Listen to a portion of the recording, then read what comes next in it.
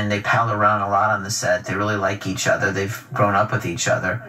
So they always had that natural repartee. Hey, not about some stupid, sniveling, smelly, high-maintenance disco dog. And here we go. I bet he kicks the ball. He does.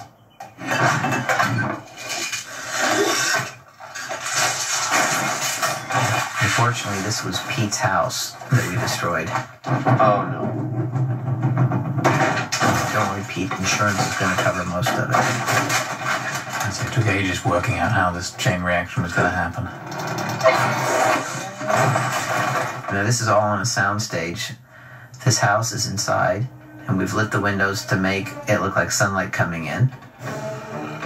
And the soundstage that we're shooting on is probably half a mile from the house, which is the exterior. It's all on the Universal backlot. That's what's so exciting about shooting movies. You can create so much magic with the illusion of being at a real location. He's trying to tear us apart. And this again is on the set. I'm too lazy to try to destroy. We're on a soundstage. Pete has lit this to be night. Proud and driven mad. You can't kick me out of my own house like I'm some kind of animal.